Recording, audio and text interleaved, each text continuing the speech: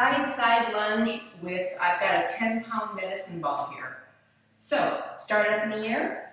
You're going to bring it down, lunge, tap that toe, back up in the air, and tap the other toe. I'll do it from the side. Here we go. Up in the air, my knees are a little bit bent.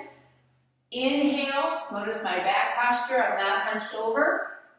And up, breathe in, and I'm going to blow it right back up in the air. Here we go. 6 more. I'm counting each side as 1, and that's 6B.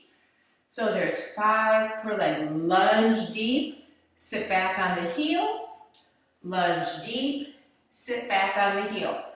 It helps with your back posture to keep your vision forward versus looking down. Inhale, exhale. Tap and up and tap. I'll turn to the side for the last 3 so you can see the posture. I'm sitting back on my left heel and I'm sitting back on the right heel. Notice my toes point sort of 10 and 2 o'clock. That way it's knee friendly. Last one. Inhale. Exhale. Breathe in and blow.